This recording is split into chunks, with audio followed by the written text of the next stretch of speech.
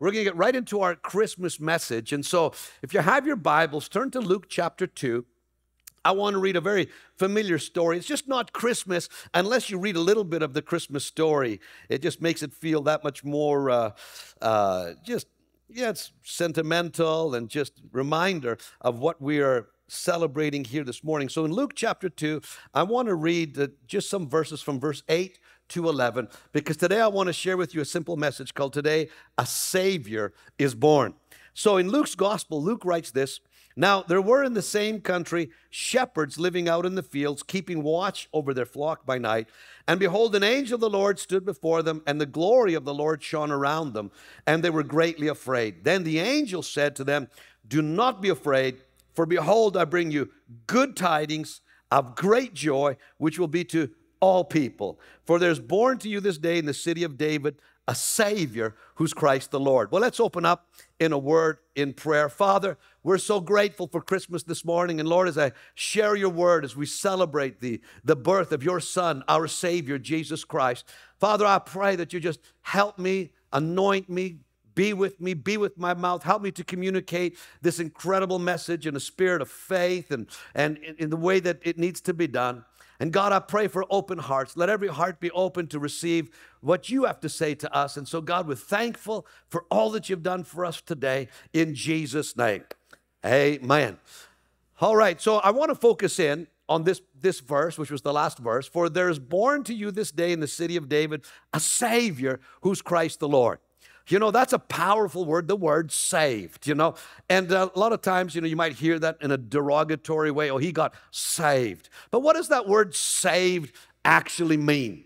I remember when I grew up in Cranbrook, BC, and I went into one of the washrooms one time, and someone had written on the wall, Jesus saves. Now, this goes back into the 1980s, and somebody in a different colored pen writes underneath, but Gretzky gets the rebound and scores.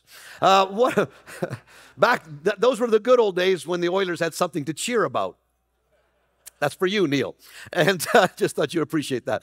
And so, but what does that word saved mean? Does it mean they got religion? Does it mean that they're trying harder, or they made a New Year's resolution? What does that word saved actually mean? And so we're going to unpack that, because I want to talk to you about three-dimensional salvation today. In three different forms, we're going to unpack that word, because the word saved means more than forgiveness of sins. However, if that's all it meant, that you're forgiven of your sins, I mean, it would be a fantastic word. But the scriptures reveal it means more than simply having your past canceled out. It speaks of being set free, liberated, made whole, delivered, healed. It's an incredible word that is summed up in that little 5-letter word, saved. And so we're going to unpack that today. We're going to talk about salvation in 3 dimensions, because, Jesus saved us from something, and you are saved for something, and you're saved by something. And why this thing is so, notice that God sent his Son to be a Savior, because that's our greatest need, isn't it? You know what? Our greatest need was not education, because then he would have sent just a teacher. Our greatest need wasn't to be influenced, because then he would have sent a TikToker. Our greatest need, was not just for, some motivation, or else he would have sent a life coach. Thank God he didn't send a life coach or a TikTok influencer. If you don't say amen, you can say ouch, but we just know that. All right, but what does he say? He sends a Savior. Why? Because all of us needed to be saved from something. What is it that we need to be saved from? Well, I'll tell you what, that's my first point. We need to be saved from our sin. What does it mean to be saved? I told you that one already. Saved from my notes. All right, Jesus, he saved us from sin, because isn't that our biggest problem? Your biggest problem and my biggest problem is sin. Now, I grew up where we kind of listed the sins. We had the really bad ones, which we called mortal sins, deathly sins. Then we had the lighter ones, like if you eat a steak on a Friday, well, that's venial sin. So we grew up in this category of sins. But what exactly is sin? Sin is more than simply a list. You know what that sin, what sin really is the fact that it's an attitude that I don't need God. that I know better than God. Isn't that how the serpent deceived Eve? Said, if you know, God knows that if you eat of this fruit of the knowledge of good and evil, you'll be just like him. Like, what a lie, because they were already made in his image. And it was somehow Satan introducing this doubt that God is holding out and that you could become godly without God. You could live your own life without God. You know, you take the word sin, what's in the very middle? It's the vowel I. You take the 5-letter word pride. What's in the very middle? You know, it's the word I. I tell you what, I need to be saved from, first of all, is myself. And that was a kind of too hard of an amen from that area over here. You know, amen. Pastor Anthony, we've been trying to tell you that. You're your biggest problem. I know. See, heaven is a perfect place, and you got to be perfect to get there. And none of us are perfect. None of us measure up. The Bible makes it very clear. There's none righteous, no, not one. Nobody has ever lived a perfect life. And so that's why I love the fact that, you know, when the angel appeared to Joseph, who at that time was thinking of divorcing Mary because her story seemed so unbelievable that an angel appeared to her. Now she's pregnant with the Son of God. Yeah, right. You know, I'm sure Joseph is thinking, what happened to her? What got into her? I tell you, when you encounter Jesus and when Christ comes to live on the inside of you, the people around you are going to start wondering too, what did they get? What's this saved stuff all about? It's about having a personal relationship with God through his son Jesus. But the angel said this, give him the name Jesus because he'll save his people from their sins. I tell you what I need. I love that. Again, God is making it clear. He's sending his son as a savior. The name Jesus means to save. And so God sent Jesus to save Anthony from his sins. I tell you, my own biggest problem is me. And you're probably your own biggest problem. Some of us, we don't even need a devil because we do a good enough job messing up our own lives. You know, nobody wakes up in the morning and says, I think I'm going to destroy my life by addiction, adultery, and abusiveness, and cheating and lying. No, nobody ever does that. And if you did, you really need to come to the front for prayer at the end of the service. But why do we sin? Because we somehow think that we're going to solve our problems. That's exactly what I need. I need that need met, so I'm going to do it like this. Irregardless, and what happens, doesn't it always seem to have a horrible consequence? But yet we're still convinced that we know best. God, I know you gave me this life, but listen, I'm going to live life on my own terms, in my own way, because I know better than you. So sin is really to live outside of that relationship, no longer living on dependence upon God. And so we get this, as Blaise Pascal, the French physicist, said, he talked about the God-shaped void, because every one of us were created not for religion, not for the rules and the regulations and the rituals. We're made for a relationship with God. And when you are connected with God and walking in his love and his peace, you're at your best. But when we don't have that, when we're disconnected because I'm going my way. Each one of us has, gone his own way. God, I don't need you in my life. You're for religious people. I'm a real person. Thank you very much. I'm going to do my own thing. God, I'm not interested. Leave me alone. You do your thing, spinning galaxies and whatever. I'm doing my thing. And that's called pride. That's called sin. And so out of that emptiness, so we get this emptiness, and then we try to fill that emptiness with everything this world has to offer. You can try pills, you can try a bottle, you can try programs or self-actualization or self-awareness or, religion or, debauchery. We try all of these things because something is missing, and we try to fill this God-shaped void, but we come up empty. Why is that? Have you ever noticed, people try all these things and they're just, it doesn't scratch the itch. There's something more. Because that should be, logically, you should follow that thinking and realize, obviously, then I'm created for more than what this world has to offer.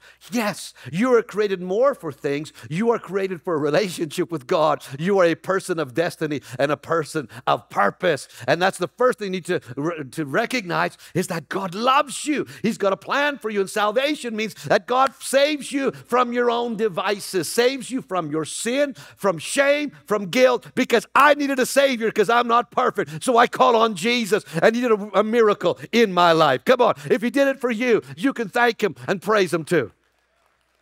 So that's the first thing. Because, we think that sin is going to solve our problem, so we do things in our own way, and then it blows up in our face. And let me tell you, every problem in your life and my life, every problem comes down to this thing called sin. That bitterness, right? Hatred, anger, resentment, shame, a lot of mental, challenges can be traced right back down to this thing that you're living things, doing your own way, making, reap, and you're reaping what you're sowing. And so if sin is our greatest problem, thank God Jesus came to save us from our sin. And I love this verse in Romans. In the Message Bible, it says, I've tried everything and nothing helps. I'm at the end of my rope. You feel like that way? Some of you, relatives are coming, pressure is on, financials, crunch. Maybe you don't have job certainty. You're at the end of your rope. Is there no one who can do anything for me? I like this. Religion left you dry and used and hurt and abused. Isn't that the real question? The answer, thank God, is that Jesus Christ can and does. Come on, somebody. Can you thank God for what he's done for you at the cross? Christ, the innocent, he went to the cross and took our place of penalty, took my sin, my shame, my guilt was upon him so that we could be made the righteousness of God in Christ Jesus. So the first point is this, is that Jesus came to save us from something, and that something is called sin. And so we need, first of all, to be saved from our past. And isn't that good news that you don't have to carry your past into 2024? You can have all that the Lord has in store in 2024 because it's really spiritual if it rhymes. Yes. You might have had a poisoned past, but it doesn't need to affect your future. You can have a clean slate. You can experience peace with God. You can have forgiveness of sins. You can get a fresh start, not because of you, but because of Jesus. All right, that's the first point. I like the second point too, is that you're not only saved from something, you're saved for something. Man, it's interesting. In North America, evangelical, Western, branch of Christianity, it's like the emphasis, and it really bugs me. I'm going to be really honest with you. It really bugs me when I hear that our message is about get out of hell, free card. How many preachers talk about hell like that's the ultimate? You better get saved or you're going to hell. And so I want you to consider something. What if that's not the main message? So when you read the book of Acts, and I challenge you to do this, check this out in your Bible, see if I'm telling you the truth. Does Peter in the apostolic in the book of Acts, does he mention hell? No. Does Philip mention hell? No. Stephen? No. Stephen preached for a whole chapter and they finally stoned him. He doesn't mention hell. Paul writes 2/3 of the New Testament. In all of his preaching, he doesn't mention hell. Now, are you saying, Pastor Aaron, there's no such thing as hell? No, of course I'm not saying that. Don't read what I'm not saying. The Bible talks about it, but the message is not about fire insurance. If that's all that our message is about, is so that one day you die, you go to heaven, then you miss the boat, and you miss the helicopter, and you miss the elevator. You miss them all. That's not the message. Oh, there's an elevator? Yeah. Anyway, I just said that for emphasis. So when I think about this, we're not just saved from something. There's so much more because you're saved for something. Oh, listen, look at this. Oh, I love this verse. The Bible speaks, Paul writes this. He says, who saved us. And that's where all people read. I'm just saved. I'm just gonna hang on until we get through because the end is near. Modern day prophecy is being fulfilled in the Middle East. Jesus is probably going to come back. I just want to get saved, just want to get out of here. No, my friend, there's so much more. Who saved us and called us with a holy calling. What are you saying, Pastor Anthony? I'm saying that not only did Jesus forgive you of your sins, but he's got a calling on your life. What? I have to become a pastor or a priest? No. Why do we always think that if you have a calling, that then you are in the ministry? Listen, my friend, you've got a calling and you are in the ministry. You are just as anointed as I am. You are just as called as I am. God's got a purpose for your life. It just may not be here. My calling takes place primarily in the realm of the church.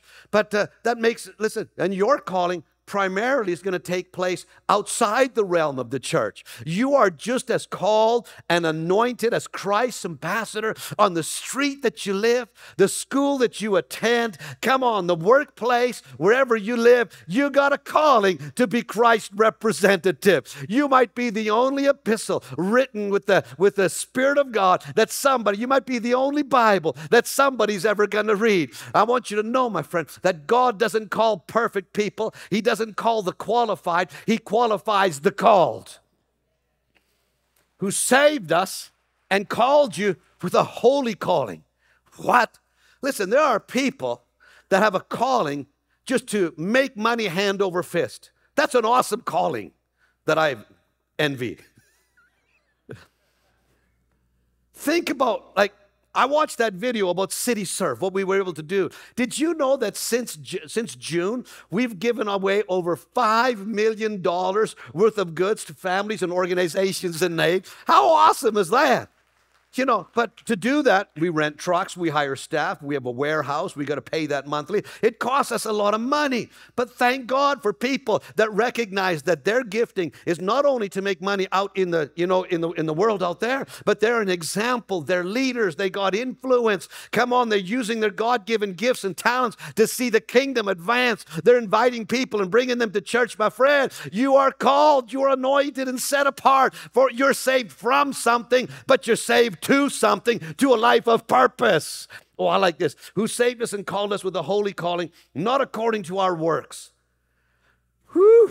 In other words, you weren't good enough to qualify yourself, and you're not bad enough to disqualify yourself. God, He knew your works, but He didn't call you according to your ability. He didn't call you because of your abilities. He called you because of His grace. And God is not depending on what you can make out of yourself. God, listen, you know, God is, that would be an impossibility. God is depending on what He can make out of your life. So when you surrender your life and say, Jesus, I'm all in, I'm yours, God says, great, let's go to work and let's light up the darkness. Let's do something amazing out of your life. Isn't that good news? That's a good place to thank God. Unless you're perfect and then you feel disqualified. All right. But according to His own purpose. Ooh, I like that. God's purpose.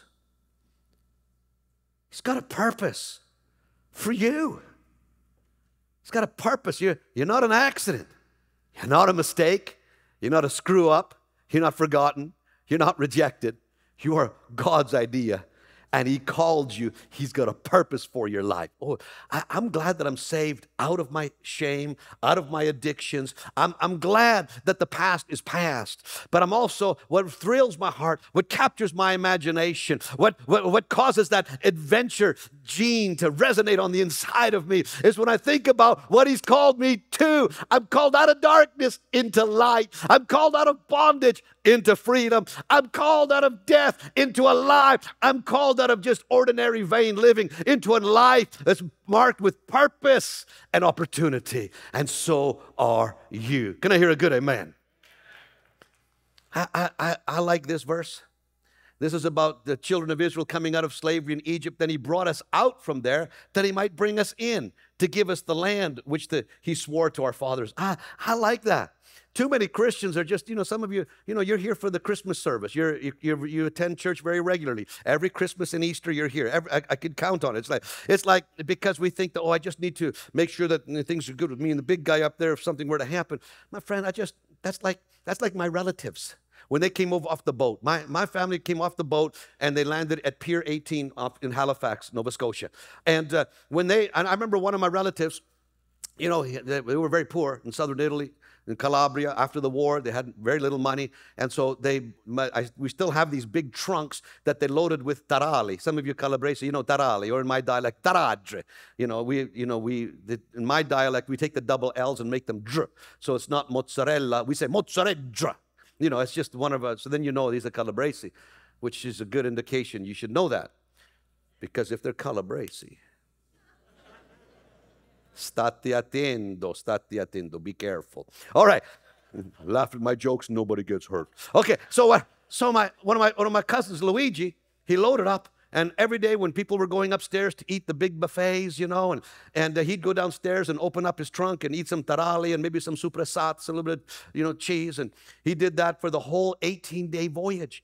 And then when he arrived, in Halifax, Aunt Rosa saw him, and Rosa, Luigi, come on, what do you want to do? Welcome to Canada. He goes, I want to eat. I've been starving on the boat. And she says, what do you mean you've been starving on the boat? They feed you breakfast and lunch and dinner. Oh, no, I just brought my case with tarali, and every month I couldn't afford it. I didn't have any more money. And they said, well, don't you know when you bought the ticket that the meals was included? He didn't know. And so many people, they're settling just for fire insurance. I hope one day I make heaven. But you're missing out on the joy of living every day with purpose and excitement and walking with God and experiencing and enjoying His blessing.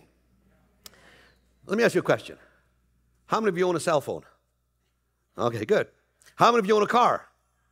How many of you live in a house? All right, well, congratulations. You are part of the 3% of the richest people in the world. Did you know, you're part of the 3%. Yes, part of the 3%. Did you know that 50% of people live on less than $2 a day? Half our world is living in survival mode. Half our world. Yeah, we live in a blessed country. Come on, can it be better? Absolutely. But I'm thankful to be in Canada. Amen. And I thought about that. A lot of people, they settle for survival, or that's all they got. They're living in survival. And sometimes our faith looks like that. Well, I just want to be saved. I just want to make heaven. And so you're living in survival mode. And then to go up one step, and that's how the children of Israel were, right? They were under slavery. They just were trying to hang on. But God set them free, and they spoiled the Egyptians and started to live, and they had prosperity, and they were living, even though they were in the desert, they had food every day. They had an abundance, and they had gold, and they were giving, and they were generous. They had success. But how many know success is your greatest enemy? Because it keeps you from the third level, which is the ultimate level, and it's called significance. And so many people settle for a level of success, and they just shut right off, and they think that's all it is. I got a house, I got my car, I got my cell phone, I got my Netflix, and I got everything I need. My friend, there's so much more, because the highest calling is to live a life of significance. And what is significance? Significance is not that you become an influencer on TikTok or you have so many followers. Significance means you add value to somebody else's life. My friend, we're called to make a difference in somebody else's life by your words, your generosity, your actions, your kindness. Come on, spreading the love. You can add value. There's nothing higher than discovering your purpose and living a life of significance by adding value to somebody else. Come on, somebody. If you believe it, give God a shout.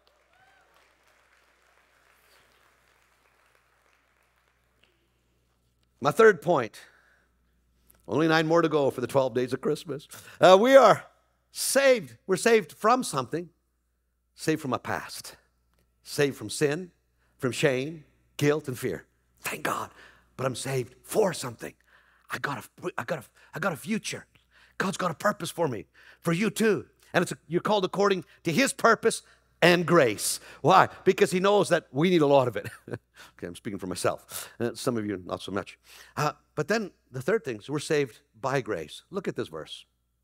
I think you know the verse I'm going to bring up. It's found in Ephesians. And Paul says, for by grace you have been saved through faith, and that not of yourselves. It's the gift of God, not of works, lest anyone should boast. You know, this thing is not of yourselves. What's he talking about? He's talking about our salvation. In other words, you can't save yourself.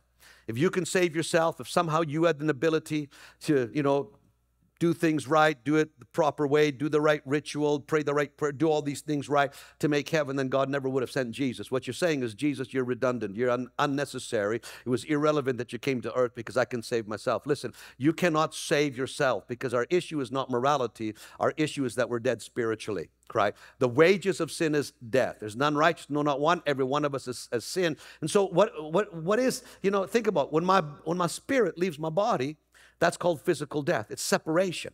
Death is a separation. And so so the gospel, you've heard me say this, the gospel is not about trying to make bad people moral. It's not about, you need to behave better. It's not behavior modification. It's not about telling bad people you need to behave and be good now. Listen, your problem is much deeper than that. Your problem and my problem is that we're spiritually dead. We're disconnected. What is physical death? My spirit is got separated from my body. What's spiritual death? When my life is separated from God because I'm living by my own ideas, my own values, my own decisions. I'm choosing to live separate from God. So that's called spiritual death. So if that's my problem, what's the answer? No rule keeping can make, it's like somebody dies, right? You come across somebody and obviously they were unhealthy. They were rather obese. A box of donuts beside them. They had a heart attack and they're dead. Now, so what are you going to do? You eat the donuts. No. You call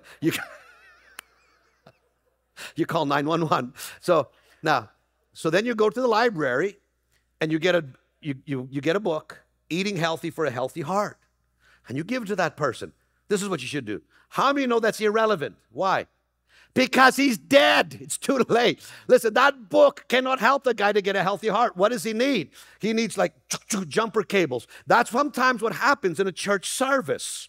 Is that God comes along to our situation where we're living independent and we're kind of like, doing our own thing, and we don't recognize that our problem is we're spiritually dead. So God brings you, orchestrates so through a friend. Somehow you show up in church and you get a shock to your system and you're like, wow, there's so much more to this than I ever imagined. Yes, there is, because Jesus came that you might have life and have it life in abundance. All right, so salvation. It's not of yourself. Grace is not of yourself. And this faith is not of ourselves.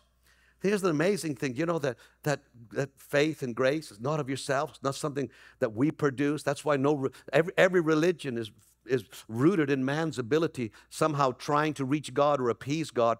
And so that's religion. But I love this because this is the gospel, and the gospel is understood in one word, done. It's not do, it's done. Christ did it for you. You're saved by grace through faith, and that not of yourselves, not of works, lest anyone should boast. Because if it was about works, we'd be about, God, look at me, I did it without you. Look how holy I am. Look how good I am. But it's not of works. Listen, you're like that person that's dead. You cannot make yourself come alive again. You need a miracle. And my friend, grace is a miracle because God visits us in our spiritual alienation, in our darkness, in our confusion, and shines the light, and we become new creations, all through a miracle, through grace and faith in Christ. Come on, somebody, if you believe that today.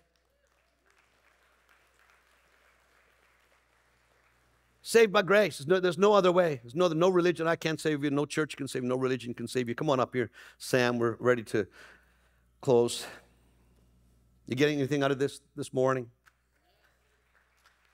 Here's the good news. This I want to close. The purpose of Christmas is reconciliation. If that's all we had was the Christmas story, I mean, it's so rich in the scriptures, and the angels begin to proclaim glory to God in the highest, and on earth, peace. Our earth needs peace, doesn't it? And goodwill towards man. What a great revelation. God wants you to have peace, and God's will towards you is good. What kind of peace does God want you to have? What kind of peace does Jesus bring? Oh, I love this. First of all, it's peace with God. This peace is also, there's three types of peace. One is peace with God. Look what it says in Romans. Therefore, since we've been made right in God's sight by faith. Oh, I like that. When you decide, you say, you know what? I can't save myself. My good works are not good enough. Jesus, I'm trusting you. I'm inviting you. Because I tell you what, when I'm connected with God, and I got that sense of confidence, that peace. Doesn't matter what's going on in the world around me, because I got peace with God. If I got peace with God, I can take on anything. And here the scripture tells us, therefore, since we've been made right in God's sight, you know that by putting faith in Christ and recognizing God, I'm not living like this anymore. I'm not living in my own strength, my own ability. I'm going to trust in what Jesus did for me. I'm going to call Christ as my Savior. Then God, in His sight, that you are pure, forgiven, perfect. You're not trusting you. You're trusting Him. How amazing is that? And it says, therefore, since we have been made right in God's sight by faith, not by religion or works or trying harder, we have peace with God because of what Jesus Christ our Lord has done for us. That's the first thing. That's spiritual peace. Are you at peace with God? Do you have peace with God today? You can have it before you leave. That's why we're here today. The second thing is the peace of God. And this is mental. I like this. This is so healthy for us. Look at this verse. Paul writes this and he says, don't worry about anything. Man, I'm telling you, when you start worrying, the Bible says that worrying is a sin, because worry is saying, God, you don't know what you're doing, or maybe you're a micromanager and you're like, God, you know what, I'm going to have to take care of this myself. When you're worrying, it's like, you should be worshiping rather than worrying, because worry never solved a single problem. But so here Paul says, don't worry about anything. Instead, pray about everything. How do I pray? Just start talking to God. What is it that you're worrying about right now? Well, when Uncle so-and-so comes, we always have family drama, or I don't know what's going to happen with my kids, or I don't know what's happening with my parents, what's happening with my relationship, what's happening with my job. I don't know what's happening if I'm going to have a place to live next year. And we have all of these things, and all of these things, this pressure can be on you. But notice this says, don't worry about anything. Instead, pray about everything. Can you talk to God about it? Just talk to God. Bring it up to Him. And it says here, tell God what you need and thank Him. Let me tell you, that and thank Him is powerful. The Bible says that God doesn't hold anything back. If He's given us Jesus, how shall He not with Him also freely give us all things? Instead of whining and complaining and griping, why not offer up your prayers to God with thanksgiving? I stopped asking God for things quite some time ago, because I realized in the Scriptures, I'm not going to ask God to give me something He's already told me in the Scriptures He's given me. Instead, I'm just going to live a life of gratitude. I'm just going to start thanking God for what He's already done for me. God, I thank You that You're already in my 2024. God, I thank You that You're already in my future. And God, I thank You that I don't know what the bill's going to be. Listen, when I get the electricity bill for this place, it's like 10 grand, all right? I just kind of like, God, praise God. I look at that, thank You, God. You've been so good to us that we don't have to fall under and we're not falling apart. God, so thankful. But when you mix your thanksgiving with your prayer, and you thank Him for all He's done, if you do this, here's a promise. If you do this, you will experience God's peace, which is far more wonderful than the human mind can understand. His peace will guard your hearts and mind as you live in Christ Jesus. First one was peace with God. This is one that'll help you with your mental health, the peace of God. First of all, it's not human peace. It's not normal. It's superhuman. It's a supernatural peace. It's God's peace. You can have the peace of God. Listen, I'm not saying that all your circumstances are going to get straightened out, that all your circumstances are going to be perfect. No, most likely they're going to be just as crappy as they are today. The only difference is because you make God your strength and you talk to God and you thank Him for everything, you bring it to Him with thanksgiving, then you will experience God's peace, His peace. And what's it going to do? It's going to guard your heart and it's going to guard your mind. How many think that's pretty helpful? That's a truth right there. We can all do that. And then the last one is relational peace, peace with one another. Listen, none of us can give what we don't have. If you're not happy with your own life, you're not happy with where you're at, if you're not overflowing and walking in the love and that confidence, being centered, being grounded in Christ, you can't give what you don't have. The greatest thing you can do for your family this holiday, just be at peace. Have the peace of God ruling and reigning in your heart and your mind. Be that source of strength for others because you're walking with God. I don't know what my future holds, but I know who holds my future. And the one thing I know this, He will never leave me nor forsake me, and I can bank my life on it, right?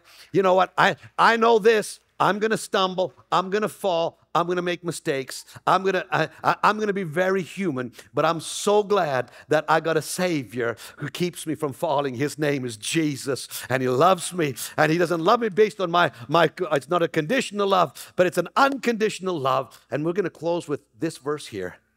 Blessed are the peacemakers, for they shall be called the children of God. That's the wrong verse, sorry. This one. That was a good verse too. It makes no difference who you are or where you're from. If you want God and are ready to do as He says, door is open. Matter of fact, God's door has always been open. He's never closed it.